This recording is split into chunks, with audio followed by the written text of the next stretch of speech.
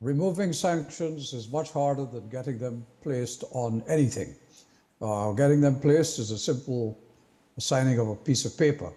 Getting them removed, however, is a process which involves the United States Congress, not only the United States government. And that process has been in place now for some time. That preceded the actual seizure of the vessel by the port manager and the port authority taking possession of it. Discussions are being held over the last few weeks, both with the United States State Department and the United States Treasury, and the office which is concerned with imposing and maintaining the sanctions on the ship.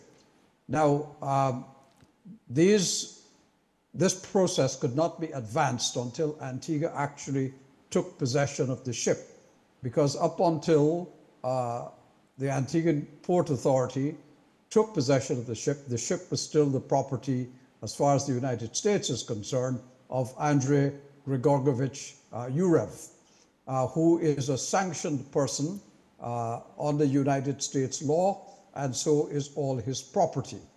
So until the Antigua government and the Port Authority took possession of the ship, that ship was still very much the property of Yurev as far as the United States Treasury Department is concerned.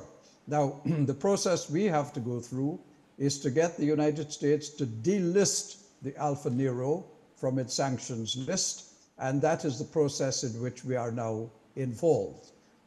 We have retained a U.S. attorney with great experience in these matters.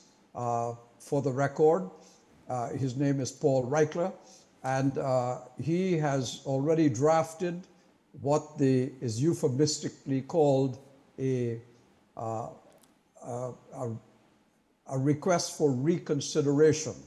That request for reconsideration is for OFAC of the U.S. Treasury Department to reconsider the classification of Alfa Nero as a sanctioned vessel. So that document has been prepared. It has been sent to Antigua for review by the Attorney General's chambers, and as soon as that process is finished, which we do not expect to take very long, the document will be submitted to the United States Treasury Department.